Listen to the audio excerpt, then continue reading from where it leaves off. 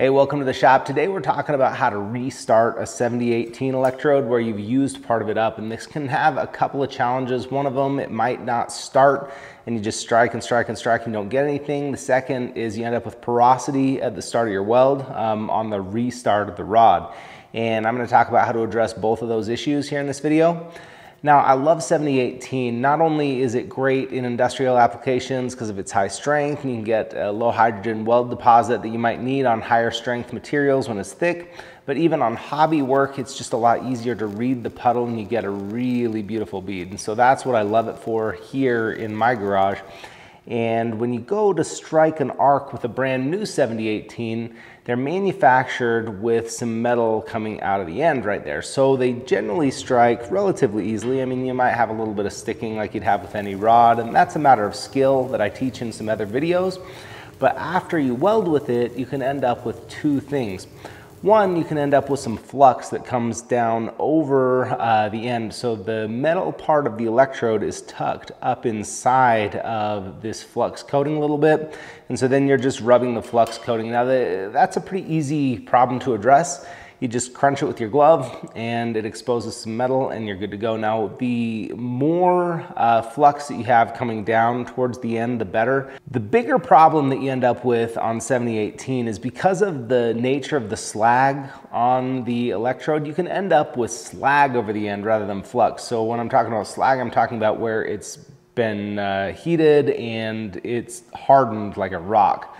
Now this is much more difficult there on the end, and you can go and you end up beating on the thing, and at least that's the intuition, is you just beat on it with your electrode holder on, and this is really problematic because eventually you'll break through it, but you might be in the wrong spot, you end up with an arc strike, or you end up sticking it and you have to start all over. So you got to have that metal exposed there at the start. Now when you're beginning, I brought this up in several videos. You can use a file, you can use some self-adhesive back sandpaper on your bench, and you take the electrode out and you just clean up the end with a file. Make sure you have that metal so that you have the best chance of success when you start. Now it's pretty inconvenient to use a file, to have to clean that up every time, and so a better way is just to prevent having it on there to begin with. And so you can do that when you finish your bead prior to the one that you're restarting on by whipping out quickly, and then what you'll end up doing is flicking that little piece of slag off of the end of the electrode, leaving you with just the flux coating.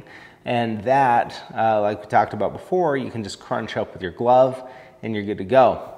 Now the second issue is porosity, and the porosity happens due to a lack of shielding.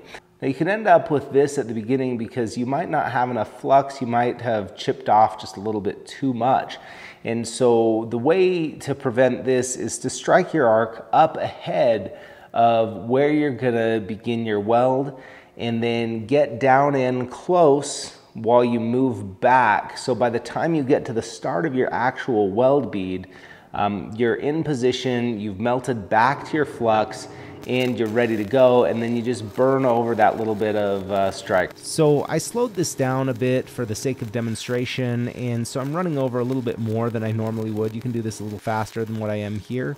And you might argue that you're risking a slag inclusion by running back over this, but it's a very small amount that's deposited. It's certainly not a full bead, so I think that risk is low. And if you have a better way of doing this, I'd love to know down in the comments, but this is the best way that I've found so far to avoid porosity. So I ran 3 examples, just flicking out, breaking the flux off like before, and you can see at the beginning of all 3 of these on restarted rods, I have no visible porosity at the start, so that's how I do it.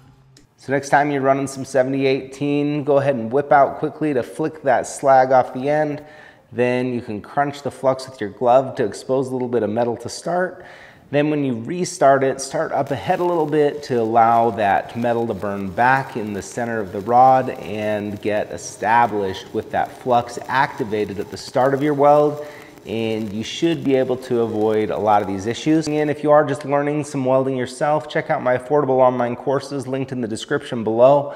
I walk through everything from the very beginning with absolutely no exposure to welding up through welding the 4 common joints, and I'll get you there so much faster than you'll get to on your own watching videos. And I keep them as affordable as possible with a full money back guarantee.